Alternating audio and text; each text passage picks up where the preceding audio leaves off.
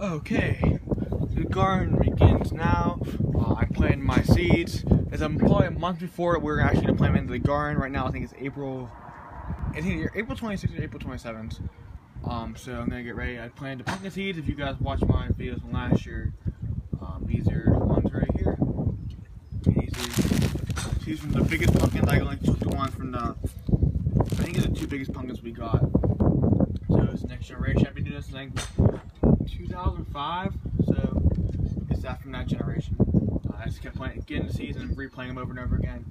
If you watch my videos from last year, I talked about that probably 100 times. So, also we have over here, we got the red watermelon, which is planting this one. This is what it's gonna look like.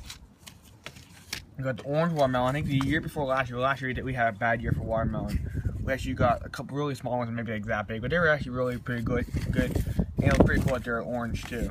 So we got those two. Then we got the cantaloupe again. We got small cantaloupe last year. A couple of them I think started rotting, but they were small. But the year before that, I think we got a decent sized one, like maybe the size of a softball. But it's been rough the last couple of years. And I'm trying the giant pumpkins again. Pretty big, go up to 200 pounds. So hopefully maybe we can get one bigger.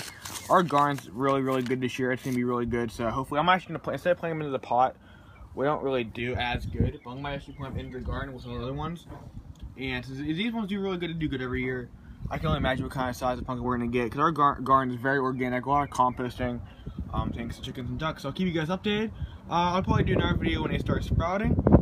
So that's gonna be once. I'm really gonna talk about this on my channel yet, but once we get to summer and the garden starts going, I'm gonna be doing garden updates every single day. It's gonna be really crazy.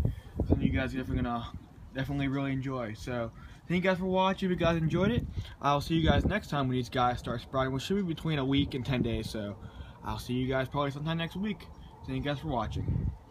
And also before I go, this is the kind of pot I forgot to do a video on this too. This is the kind of pot I'm using. It's called Ultimate Potting Mix. What is the name for it? It's really light. It's not really heavy. This stuff is very fluffy. It's very fluffy. It's really nice. I think this looks familiar. I might use it before in some of my tropical plants. I'm not sure, but there is stuff. Yes, this is down here for tropical plants too.